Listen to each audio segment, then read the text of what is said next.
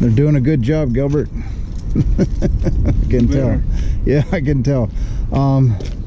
When we get this system, I talked to them about bleeding the air out. Yeah. I think we're going to try exercising the cylinders at first. You want to try that? Don't worry about it. We got you. You got away? We got you. Yeah, we got you. Yes. The line is all the way on the top of the cylinder, going on the top on this side. So actually there is not really too much air because the air bubbles going up to the reservoir. Okay. But so it'll come back to the reservoir by itself.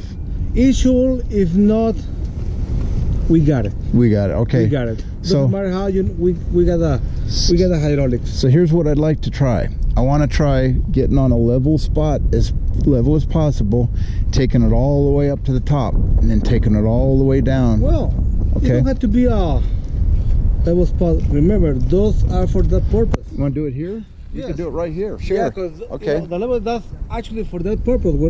Yeah. Uneven surfaces, that's the reason for those. I agree. Okay, so we go to the maximum extend. Go to maximum. Can go different levels on each side, and we go from there. We got you, Glenn. All right, now then my other question: the retract light that says the levelers are out.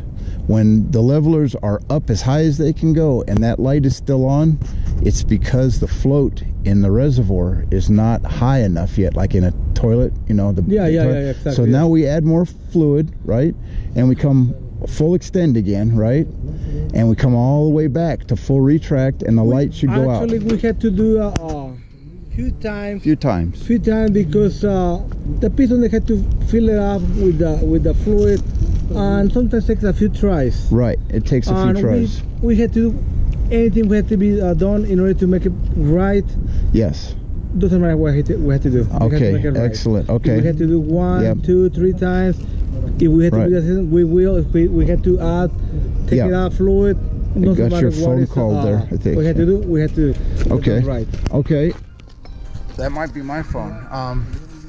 So leave it at full extend for like 30 minutes and look for leaks at the end. Would that be okay? Sure, definitely. Hello, thank you. Let me go to that.